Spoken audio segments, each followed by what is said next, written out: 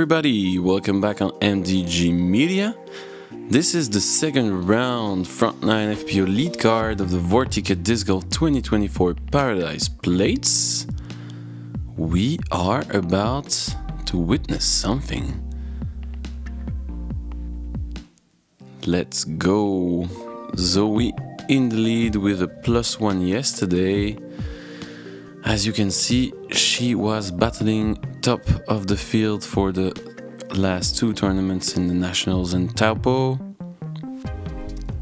We have Hayley, the NZFPO icon, finished third in Bottle Lake and Nationals also, representing RPM Discs, the local brand, +2 yesterday. Then we'll have Hannah Starzynski, 867 rated player, not representing anybody, coming from Canada. She played a +2 also yesterday. And last on the tee pad, we'll have Nicola Stout from Invercargill, not too far from here. 866 rated player, 6th in Bottle Lake, 3rd in Taupo. Only 5 players in the field. We can thank Vortica Disc Golf, We Know RPM, and all the brands involved to make this tour possible. And we are starting on hole 1, obviously, par 3, 80 meters. 2 options here. You can go straight to the basket or slightly hyzer on the right side of that tree in the middle of the fairway. No OB, no main danger on this hole. Just trying to navigate between all those trees. Again, let's see how the players handle this Vortica Disc Golf. And Zoe with a fairway driver in her hands. I think she was trying to go right gap, but she made it straight. Decent result. She'll be around maybe C2. Oops. And as you can see, it's still really hard to have a view from the catch cam. But yeah, too much right for Hayley. Hannah, 3rd on the tee.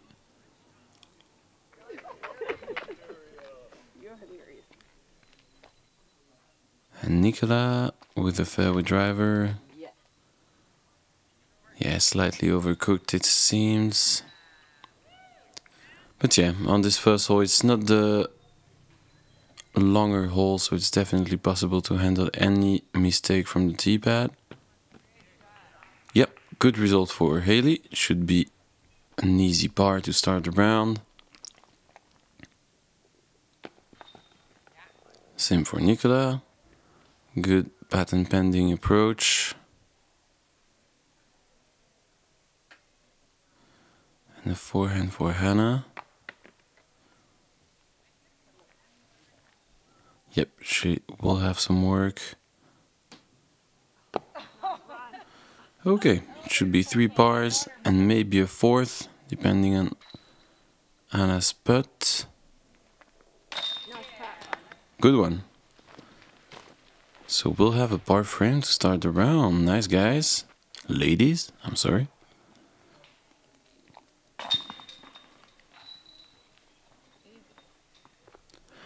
So yeah, we are back into the woods.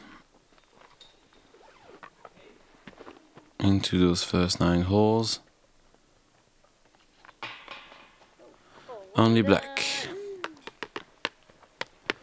Good job. And on to hole 2, EDO Sports.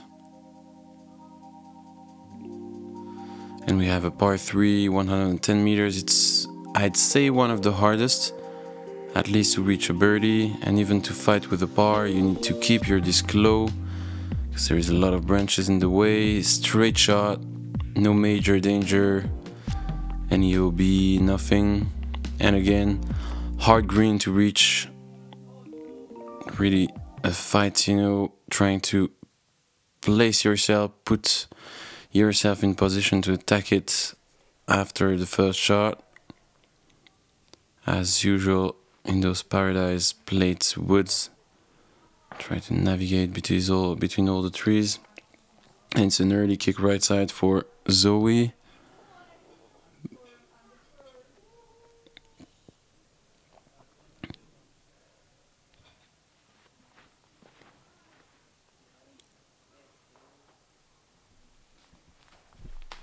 Okay, good flex from Hayley, late release.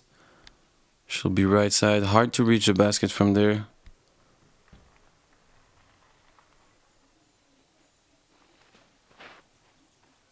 Ouch. Yeah, early, too much angle. Get back. If it can avoid all those trees, yeah. Gentle kick for Nicola. Center of the fairway. And Hannah still has a lot of distance to make from there, but a good, yeah, decent shot. Unfortunate kick.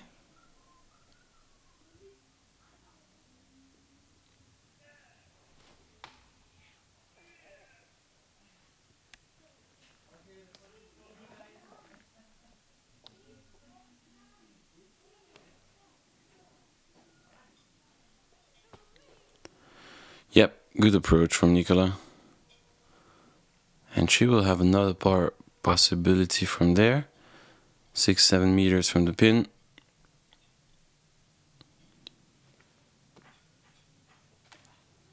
Oh, strong branches that stopped Zoe's disc. The line looked pretty nice and good up from Hannah.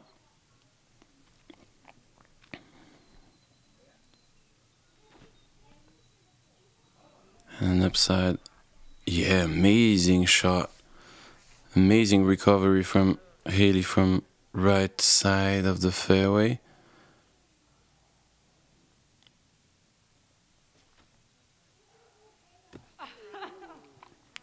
And good line.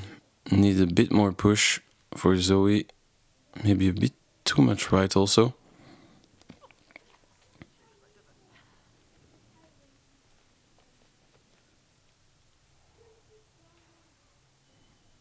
And let's see if Hayley is still comfortable on the green today. She is. Second part of the round. Excuse me.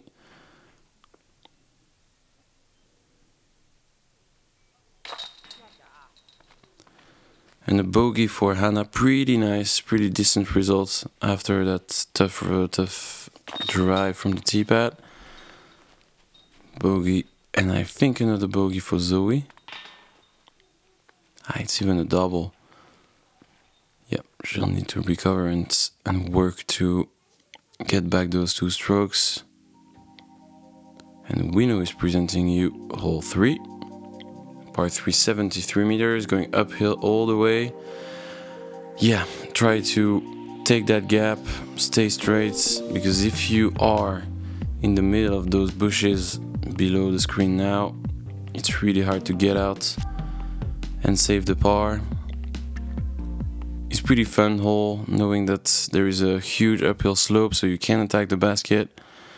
Your disc won't glide too far. But first, and before thinking about that, try to hit the window. Oh wow. Really early.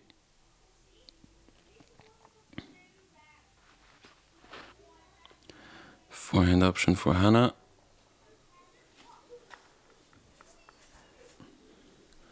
Yep, she's around.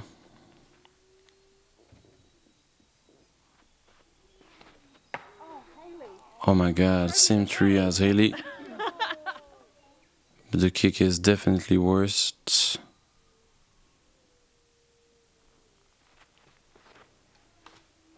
Wow, and that's late. Yeah, but she almost went through everything. She could be fine.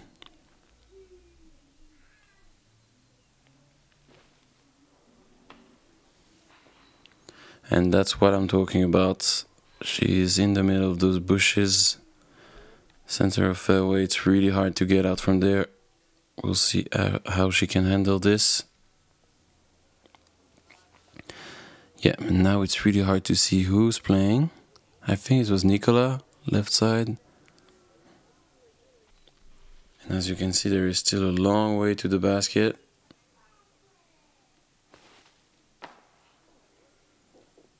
Ouch, she's in trouble.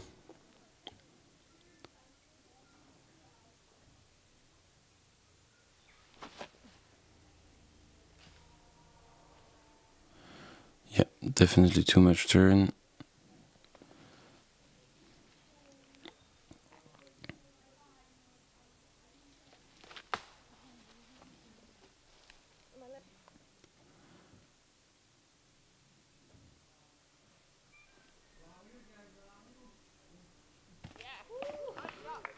Oh, no way. The upshot deserved definitely better than this. It even landed flat, so it could have stayed. This is good control, good shot from Zoe, and a good shot from Hayley. This one is staying there. Yep.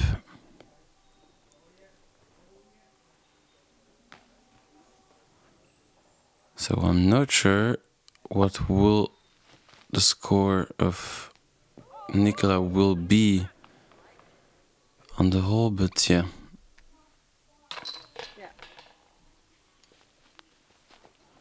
So double bogey on Hayley. Wow, quadruple. And as you can see, it's only 73 meters, but it looked really hard for the group. And Hannah, yeah, is saving the honor of the lead card. Good par from the Canadian player.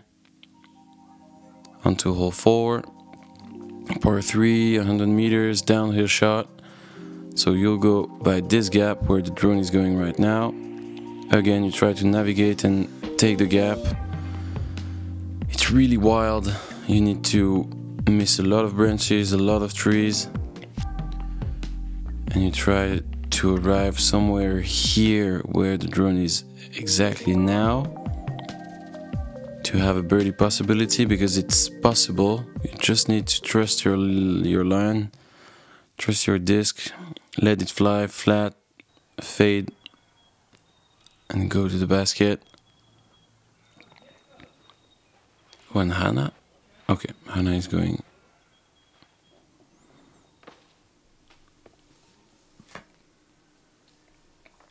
Yeah, not sure where she landed.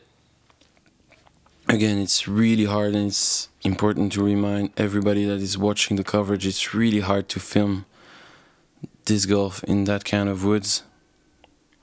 Everything can happen to the disc, so we need to be 100% focused, and sometimes you cannot do anything. It depends also on the players. Good shot from Hayley. She'll be around C2 to take a birdie and to potentially take back one of the 2 strokes she lost on the previous hole. Zoe and Hayley are now at the same score, +4, and Hannah is in the lead. I didn't mention it, but the Canadian is the leader of the tournament after 21 holes.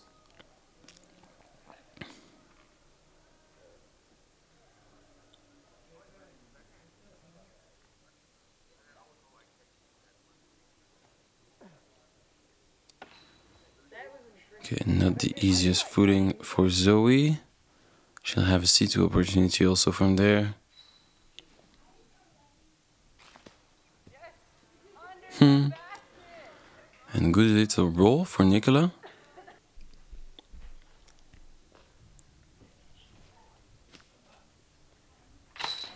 Oh! Amazing throw-in from Hayley. Back to +3, amazing shot. So it's between a putt and a small approach motion. Oh, and Zoe nearly follows the rhythm. Wow. I think Hayley is going to take 2 strokes on Zoe and 2 strokes on Hannah also. She'll be back in the lead with this.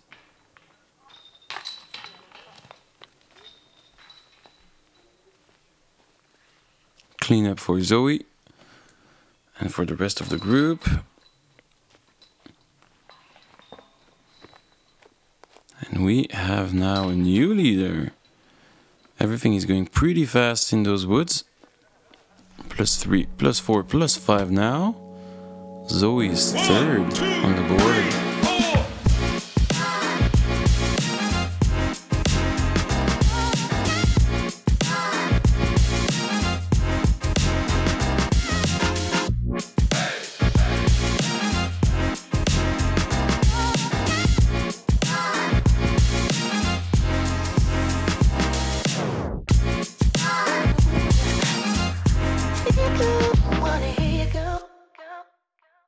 And thanks to EDO again for sponsoring the Tour Down Under. An amazing support from the Shoes brand. On to hole 5, par 3, 95 meters. Again, as you can see, there is a straight line to the basket. There's also a gap on the right side, slightly hyzer shot. Again, really hard to say what the game plan is here. And again, as I mentioned it on the first 4 holes, but you need to navigate, find a way to go to the basket between all the trees in your way. It's really hard, no major danger, no beelines. The only enemy here is the wood.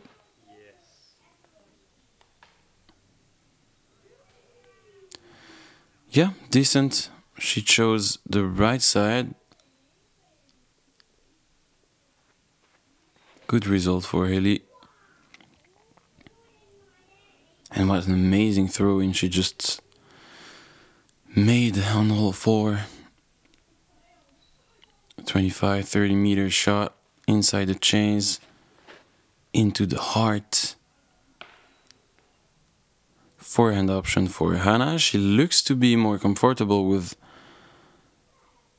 this than backhand. And Zoe full focus. Oh no. Yeah, early kick, big tree. And as you can see, guys, it's really hard. Everything can happen to those woods. You can, from a round to another, go from an amazing round. You can go 2, 3, 4 down. Same for the ladies in the MPO field. And then if everything is against you on the second, you could be forced to fight and scramble all the way to hole 11.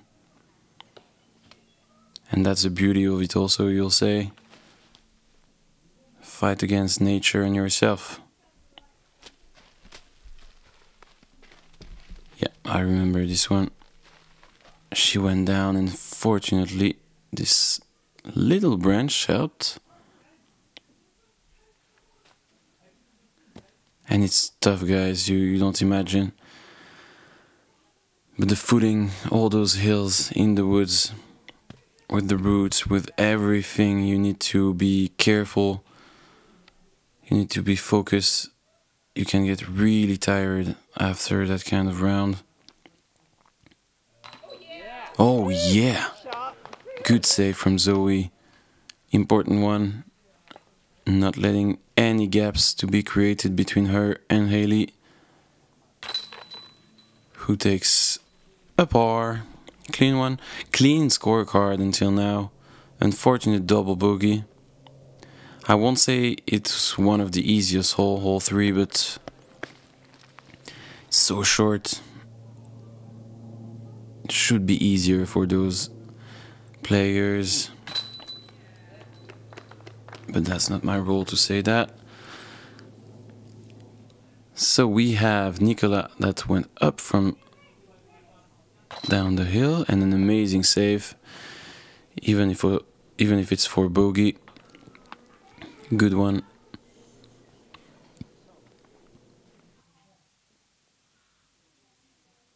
On to hole 6. Par 3, 80 meters. It's one of my favorites. Straight line, amazing. Again, no OB. But you just need to fight those two big trees, and if you are able to go in between, you can just go straight at the basket.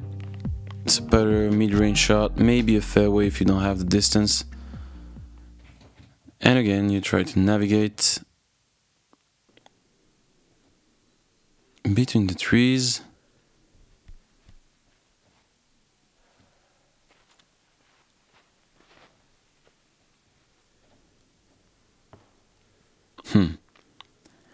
Yeah, unfortunate. The line was pretty okay. The fade was arriving for Hayley. And that's a good shot. After a good save on the previous hole, now Zoe is doing the job from the tee pad. She needs a first bird on this round. Too much red and purple for the moment. Oh, and she went through the bench. Again, I think it's C1's edge opportunity for Nicola from there. And the gap between Nicola and the 3 other players is huge. We already have 14 strokes. So there is definitely a fight for 4th place and for the moment for the first. We'll see how everything is going. Good up from Hayley. Yeah, early. A bit more power also. Pushing from the legs, transferring the weight a bit more for Hannah.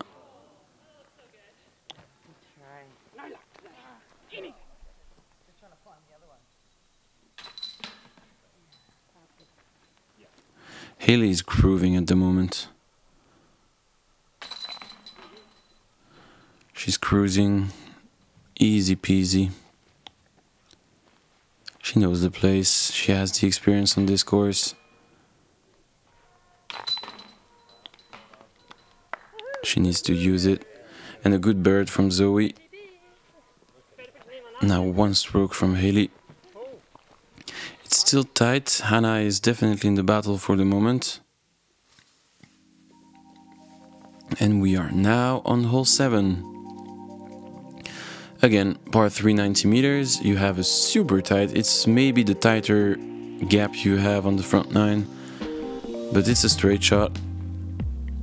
Has a lot of holes previously. Again, you try to navigate between all the trees. No major OB danger anywhere. The only thing you need to take care of is the glide and the power you put into your discs from the tee pad, because if you go through everything and you put too much power, you will go down the slope and the hill behind the basket. So we had the problem yesterday, and it looks like she's going to do exactly the same. Okay, so today she touched the ground before. She won't be as far as she was yesterday, but she's down.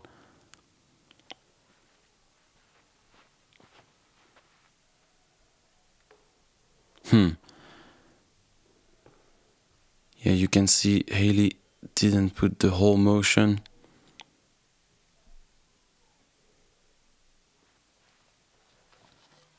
She looked a bit shy on this drive, but she's okay, right side. There is a lot of windows there.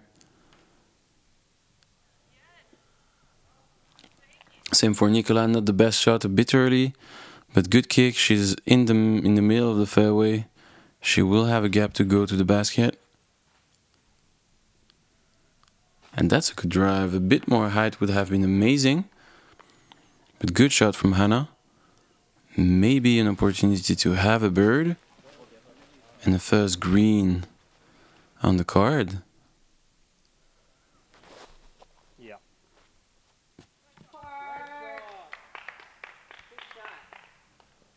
Good shot. Hayley will add a black spot on the card. And a bit short, I think, from Nicola. Good up though. And Hannah. I'm Not sure from this angle if it was too low or a bit too much right. And this angle makes me think about the one yesterday. Good up. A bit lucky, I think she hit some tree. And as I already said, but you really need to adapt to what you have in front of your eyes on this course. You can have a game plan, but it's also easy to just say, we'll see what happened tomorrow or later if you're not already playing your round. But you understand me. Everything can happen. There's a lot of scramble. It's a different type of game. And hole 8 is now on. Par 4, 135 meters. Definitely not the longest par 4 you've ever seen in your life, but it's a really hard one. It's possible to eagle it. We've seen it before. The MPO field made it happen a couple of times during the weekend. For the ladies, it's maybe a bit more hard, but it's possible if you make your disc glide, turn, keep the line. There's a lot of variables to take care of, but if you make it happen, you can be around the basket to go for a blue and for the eagle. So we'll see, but again, try to get straight, to keep your line, to be in that window and see what happens if you kick a tree, I guess. We'll see some scramble, I promise. Good line. Yeah, needed a bit more turn. But yeah, she made a good way to the basket, good distance. She went through a bit on the left side.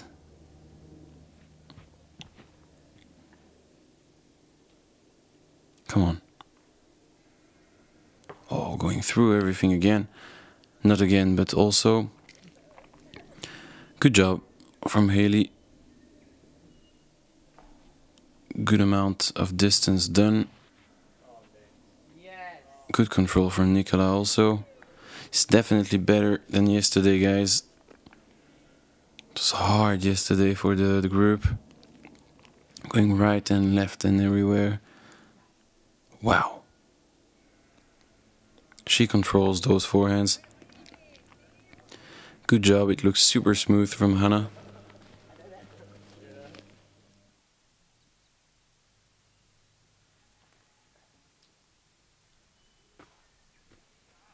Yeah, she'll have a C2 opportunity to have a bird. Maybe the first of a round.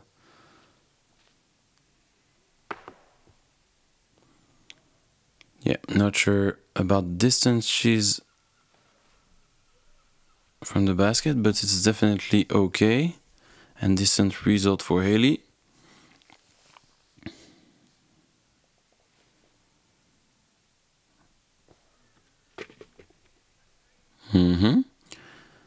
C1 hit for Zoe and for Bird. Huge difference between today and yesterday. It's cool to see. Step there, yeah. So it should be a par for Hayley. Let's see if Hannah is able to capitalize. Yes, she is. And a good 3 for the Canadian player. Back to +4. She looks happy about it. A bit shy, but good one. Same for Zoe. 2 birdies on the hole.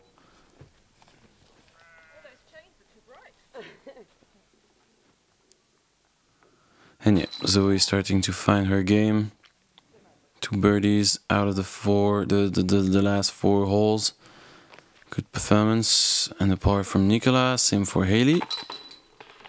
Amazing. Yesterday we had purple and red and yeah. It was hard, and today we are all fine. And we are already on hole 9, guys. 67 meters, par 3. Again, no B on this hole, you just need to navigate. So it's definitely not the gap the drone is hitting you need to go for. It's the right side of this big tree, right side of the frame right now. So yeah, you don't go there, you try to go slightly higher, control the power, the distance, let the disc fade, and try to reach the C1. I'd say one of the easiest opportunities to get a bird. A must get. And it looks pretty okay. Early. I thought it was a bit more wide from Zoe, but she has a putt from there. Wow, and Hannah is going forehand. Yeah, a bit too much right side, but I think she's around. Ah, we had not the pan to the basket, unfortunately. Oh, and it looks better. Needs to get down. For sure there is a tree. But yeah, I think Hayley is C1's edge from there. Aich.